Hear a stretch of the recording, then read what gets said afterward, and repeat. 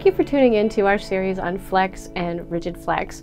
I am Tara Dunn. In today's episode, we are going to be talking about designing for rigid flex, advice by engineers for engineers.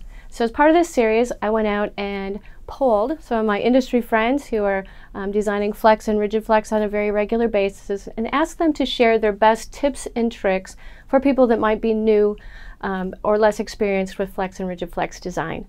So the advice that they sent back was amazing, and it was kind of grouped into three different categories. There was materials, design, and fabrication. So we're going to start today with the materials. The underlying theme of the materials is to choose wisely. First of all, is a product going to be a dynamic flex or a flex to install? And be sure to select the appropriate materials for either application. Unfortunately, over time, I can say that most people who are designing flex and rigid flex ultimately will end up with the flex that doesn't flex. The material's thickness can build up much more quickly than you anticipate. So being very aware of the materials that you're selecting and how they need to perform in end use is very important. And then, how flexible is a flex is another good question. Be careful not to overspec the copper weight in your design. For example, if you're using a 1 ounce copper, that's 1.4 mils of copper, and just in regular processing, your fabricator is going to plate approximately another mil of copper on that panel as they're plating those plated through holes. So that adds another mil of copper to that 1.4, and before you know it, that flex can be much more thick than you expect it to be. And then the final piece of advice in the materials section was, if at all possible, route your conductors to the single layer in a bend area. So if possible in a double-sided, route those up to the top side, removing the copper in the bottom side of that, which is going to greatly reduce the thickness of that overall flex, which is going to increase your bend radius and flexibility. So if we move over to the design category, the advice given here was all about flex sizing.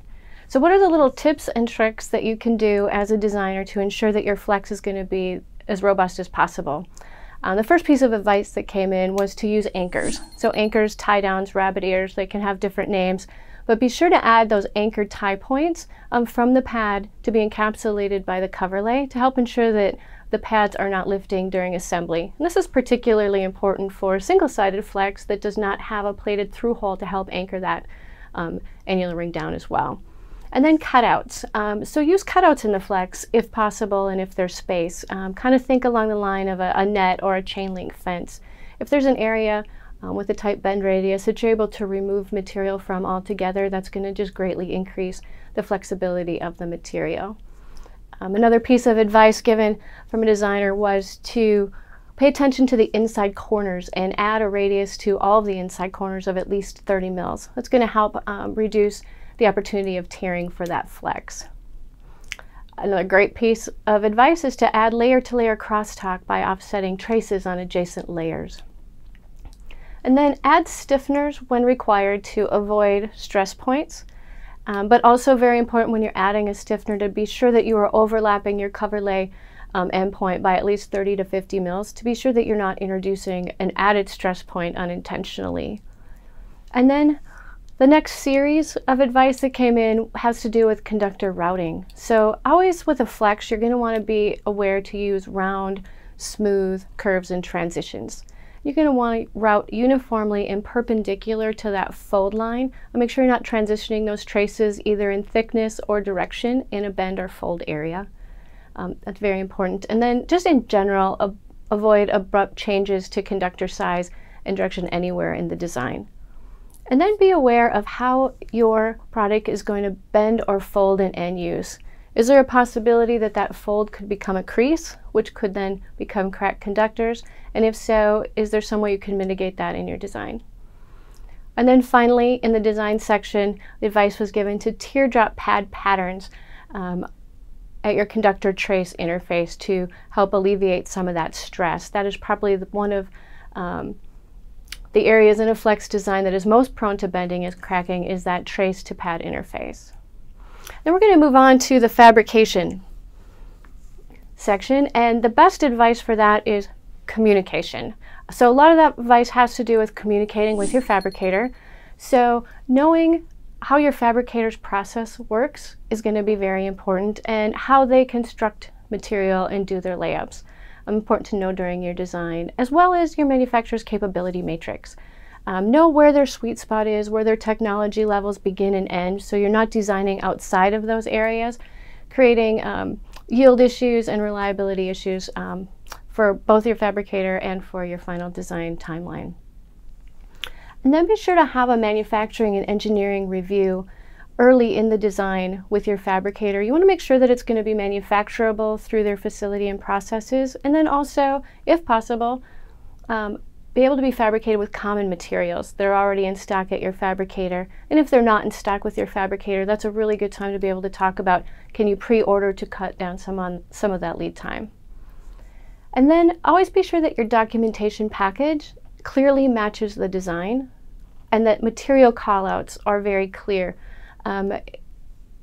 It kind of defies logic, but one of the simplest things that happens often enough is that the flex layers are just not clearly labeled on the fab drawing. So everybody has to kind of stop and regroup at that point. And then make sure that you're communicating your flexing requirements clearly with your fabricator.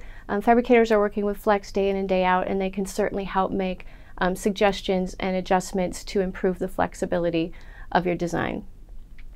And then finally, make sure that you are working with your fabricator to be sure that you are not introducing added cost to your design. And a great example of that is a 3-layer rigid flex design that had come in. 3 layers was chosen for the thought of keeping the layer count down, keeping the overall cost down. So this was a rigid flex with a flex on each of the outer layers and a rigid piece in the middle to support the dense component areas.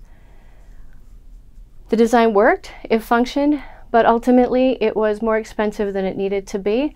Changing that over to a 4-layer, more typical flex construction with the rigid layers on the outer layers helped reduce the need for laser cutting that cover lay, helped allow them to put more parts on the panel because tight registration was not required in the 4-layer design to the degree that it was in the 3-layer design.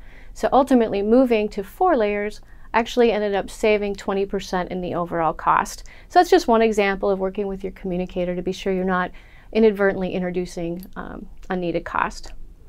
So just to recap what we just talked about in this episode, we talked about real-world advice given by design engineers for design engineers. We talked about 3 categories of advice: materials, design, and fabrication. So I hope you found that information valuable, and please share that with your friends and colleagues who might be interested in that information as well, and hope that you will join us for our next video segment, which is going to be tips for communicating and documentation for your prototypes.